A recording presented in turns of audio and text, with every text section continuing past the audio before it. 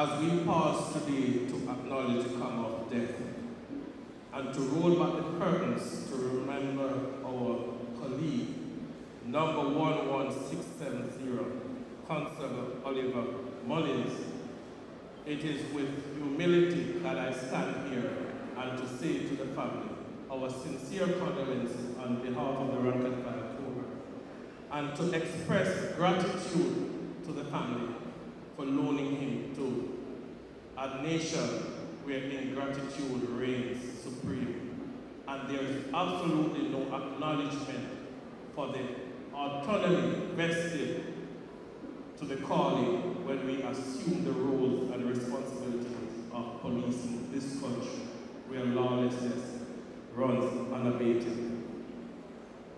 I stand here today on a number of premises to remind the citizenry of Jamaica that the Police Federation will not be muzzled, cannot be muzzled, and will not be intimidated. When we spoke in confidence and in privacy about welfare and well-being, it is because we understand the reality that if you don't take care of the human resources, then naturally those who rely on the services will feel the pinch.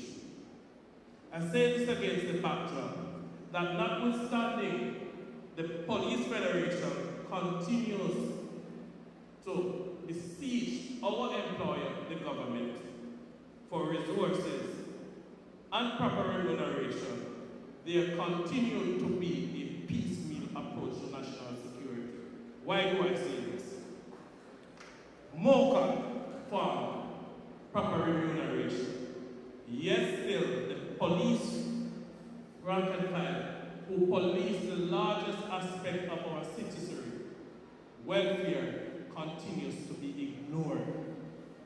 The back juice approach that is being taken and expecting a champagne residual effect, it cannot happen like that.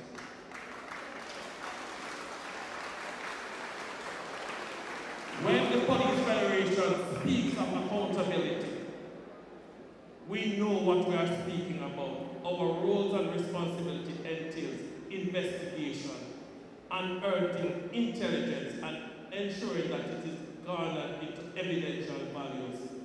So those who believe that they can send threat to the Police Federation about lawsuit, about their ineptness, incompetence, they can underscore today that we know what we are talking about, because those funds that continues to be returned to Central Treasury coffers from the appropriation in aid proceeds, we know that it is happening. But yet still, our colleague Constable Oliver Mullins could have been alive today if the government of Jamaica had taken appropriate action to resource us.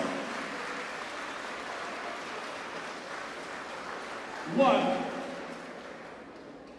they know that the environment has changed. They know that criminal elements have ramped up their artillery. But guess what?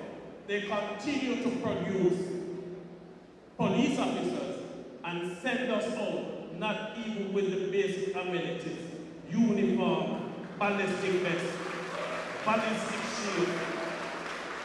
Come on, Jamaica. Come on, Jamaica. When our employer creates the mayhem, they should be held accountable. There is absolutely no space for any state of emergency, because they know what they are doing when they are tying our hands, depriving us of the resources for police in this country.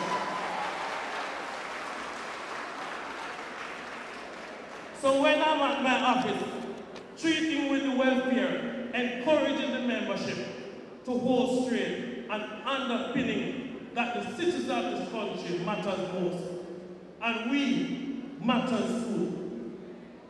To see persons who are accountable writing to me seeking public apology or retraction or else legal action back up.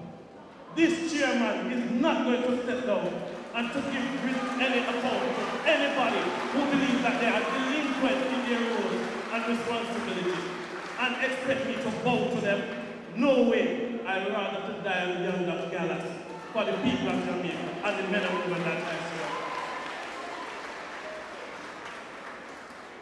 Colleagues, Oliver Mullins served this country with pride, humility, and compassion. He touched lives. All we are simply saying to our employer, the government, provide us with the resources that we can stir response to duties called. Enough is enough. Every time we are in meetings, we are promised. We are promised monument, and that it will be unveiled in the 60th year of our Jubilee. Where it is, broken promises. We are promised that we will be properly remunerated, but yet still we have our Minister of Finance behaving as if we are mendicants at the table. It will not happen under my watch. We are promised that we will have facilities, but yet there is not a holistic approach being taken to ensure that the resources are pumped to national security. And then we stand at podiums crying and behaving as if we don't know what we are doing. Enough is enough. We have been promised facilities, but yet still we have the incompetencies and the ineptness where environmental impact assessment continues to delay projects that we are supposed to get facilities and aesthetics commensurate with the service, the risk associated with the profession, and it continues to be delayed, and nobody is held accountable. Enough is enough. Colleagues, Jamaicans, those in viewership, the hypocrisy that continues, it's unabated. The private sector organization, the Mecca of this country, must underscore and seek to hold those who are elected accountable. I don't play politics. I play for the lives and the well-being of our citizens and our colleagues. And it is time we underscore the importance of Jamaica Vision 2030. We cannot achieve same without the investment. Lip service, pretty talk won't cut it.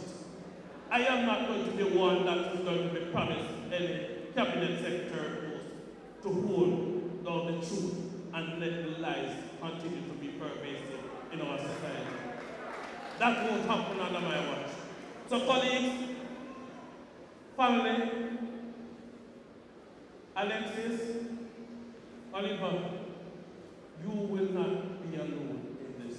You have several fathers and mothers within the constabulary force. We are going to stand for you, with you, in the time of adversity.